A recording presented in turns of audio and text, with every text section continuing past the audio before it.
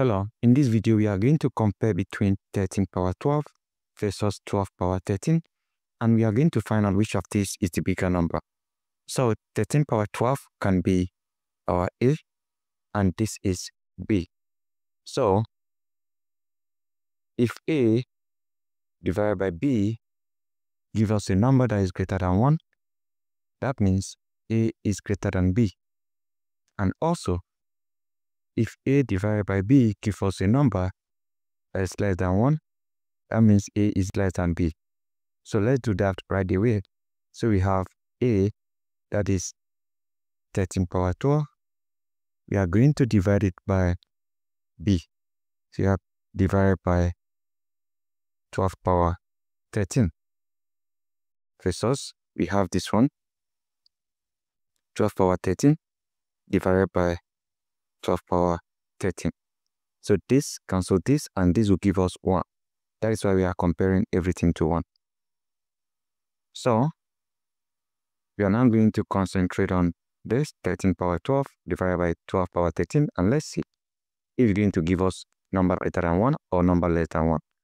So what I'm going to do is I have my 13 power 12 divided by, I have 12 power, instead of writing 13, I have 12 plus 1. So if you have a power n plus m, this equals a power n times a power m. I apply this identity here. That means I'm simply going to have 13 power 12 divided by, this will give us 12 power 12 times 12 power 1. So I can decide to factor out this 1 over 12. That means I'm simply going to have 13 power 12 divided by 12 power 12 times 1 divided by 12. Now, if you observe, there is 12 here and there is 12 here. So I can apply this identity if I have a power c divided by b power c. This equals a divided by b, or 3 power of c. So that means I'm simply going to have, this is 13 divided by 12, or 3 power of 12 times 1 divided by 12. So right now, what I'm going to do will be to consider this 13. Now I can express 13 as 12 plus 1. So that means I'm simply going to have 12 plus 1, that is 13, divided by 12, or 3 power of 12 times 1 divided by 12. So from here, I can divide each of these numerator by 12. So this will give me 12 divided by 12 plus 1 divided by 12. This is raised to the power of 12 times 1 divided by 12. So from here, I'm going to have 12 divided by 12, that is 1, plus 1 divided by 12, and this is to the power of 12 times 1 divided by 12. So what can I do? Now I'm going to make use of this identity. The identity is, if you have 1 plus 1 divided by n raised to the power of n, this will give you an approximate value of e. And the constant value for e is approximately 2.7182, just like that, and so forth. So when you have something like this, there's n here, there's n here, that means it is e. And the constant value of e is 2.7182, just like that. So if you observe what we have done so far, the number here is 12, the number here is 12. So that was the major essence of splitting this 13 into summation of 12 and 1.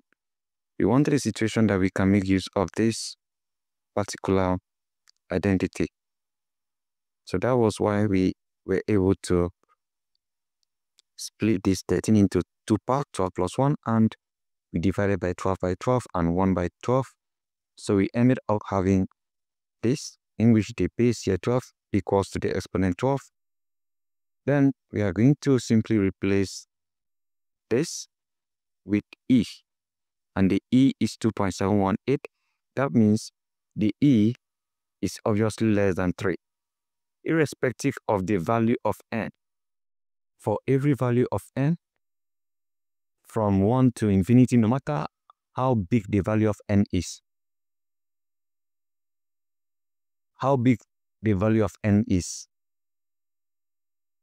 As n is approaching infinity, or is approximately equals to infinity, we are still going to have E is less than 3. So that means the whole of this 1 plus 1 divided by 12 raised to the power of 12 is less than 3. So the whole of this is less than 3. I don't need to know it. I just know that it is less than 3. I don't need calculator here. So this is less than 3. So that being said, that means I'm just going to have a number that is less than 3 times 1 over 12. Have you seen it? A number that is less than 3 times 1 over 12. So let's multiply this out. We are simply going to have less than 3 times 1, that is less than 3, divided by 12. Now, if you are having a number less than 3 and is dividing 12, that means you are going to have a number that is less than 1. So recall that we said if A divided by B is less than 1, that means A is less than B. Now, what is our A? Remember, A equals, let's get back. This was our A, 13 power 12.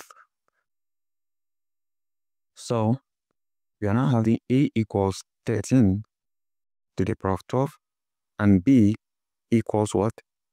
12 to the power of 13. So don't forget that. I can as well show you. Here is B, 12 power 13. So if that conditions are true, in which they are obviously are, that means our A is less than B. So therefore, you can easily say that 13 power 12 is less than 12 power 13, meaning that 12 power 13 is greater than 13 power 12. So that is it. And we have been able to get this right without the use of calculator by just making use of this Euler's identity. So that is just it. And I believe you have enjoyed it. Don't forget to subscribe and share. Thank you.